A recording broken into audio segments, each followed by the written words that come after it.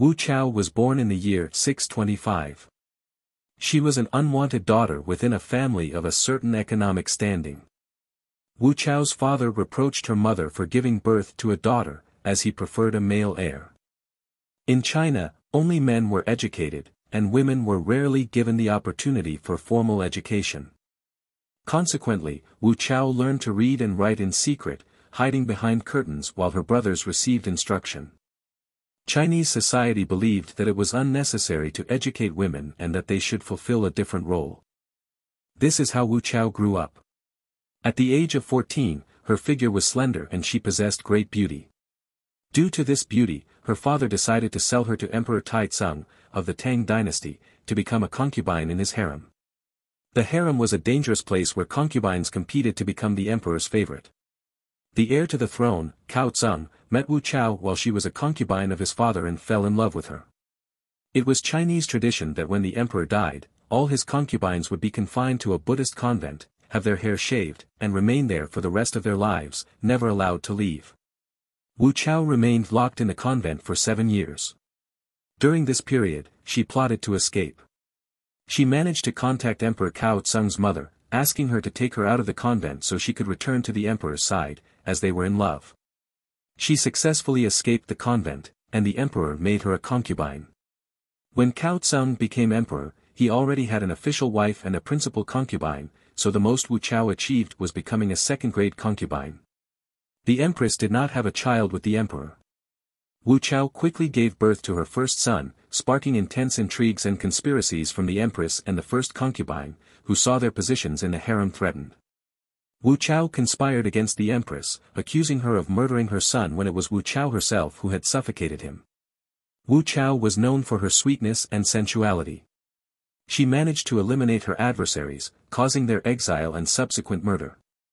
She gave birth to 4 children for the emperor. Wu Chao was named the first consort and, consequently, empress. Her first action was to get rid of the first wife's first son, who was the heir to the throne, by sending him as an ambassador to a distant country. For years after becoming empress, her promiscuous husband, Emperor Cao Zong, suffered a stroke, leaving him paralyzed and unable to lead a normal life. This turned Wu Chao into the sole ruler. She governed China for 45 years with an iron fist, overseeing a period of maximum expansion, stability, and economic development. She eliminated anyone who dared to question her with death or exile and wiped out a significant part of the royal family. In 675, she poisoned and killed her second son, who was the heir to the throne, to maintain her rule. Her third son became the new heir but was expelled and exiled on serious charges of conspiring against the empress, declared unfit to rule. This ensured her continued dominance.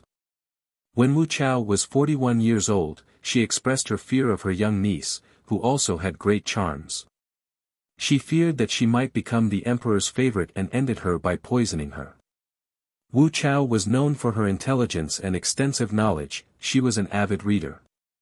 She improved public administration by encouraging state officials to enhance their knowledge, aiming to improve administration. Throughout her reign, there was not a single rebellion, a rarity in China. She managed to put an end to the usual abuses of power that occurred in the military, which she directed with an iron hand.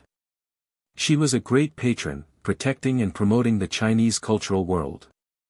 Her patronage involved providing financial assistance to philosophers, scientists, thinkers, and poets so they could carry out their work with complete freedom. She introduced freedom of worship in the country, a surprising move for the era she lived in, ensuring that every Chinese person could practice their religion as they pleased. With this measure, she was ahead of the well-known Edict of Nantes, issued by the French King Henry IV in 1598. Wu Chao practiced Buddhism and ordered the construction of numerous temples for this religion. She developed a network of hospitals where patients could be attended by the best physicians and Buddhist monks. She favored the study of medical science and promoted the development of a state hospital network to care for mentally ill patients, something quite surprising for the time. She took care to establish a network of state schools throughout the country to elevate the country's educational level, understanding it as crucial for China's future development. She limited the power of large oligarchic families and significantly improved the living conditions of women. During her long rule, China's territory expanded to the maximum. For the first time in history, China conquered Korea after a cruel war in the year 688, where the use of the Chinese navy played a significant role. As a consequence of this triumph, she proclaimed herself a divine descendant of Buddha. Thus, in the year 690, she was appointed the sacred and divine emperor of China, something abnormal for the time. There are many legends about her life, as she was a very promiscuous woman.